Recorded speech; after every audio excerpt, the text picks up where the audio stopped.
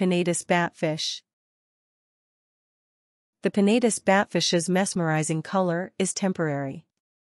Only the juvenile members of the species possess it. As the fish grows older, it loses its fancy color.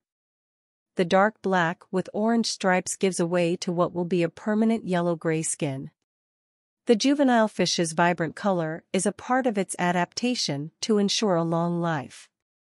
Interestingly, the fish has adopted this pattern by mimicking flatworms in its ecosystem that are unpalatable.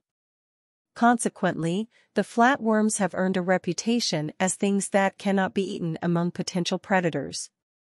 By mimicking the flatworm, the Pinnatus batfish ensure its longevity. This form of mimicry is known as Batesian mimicry.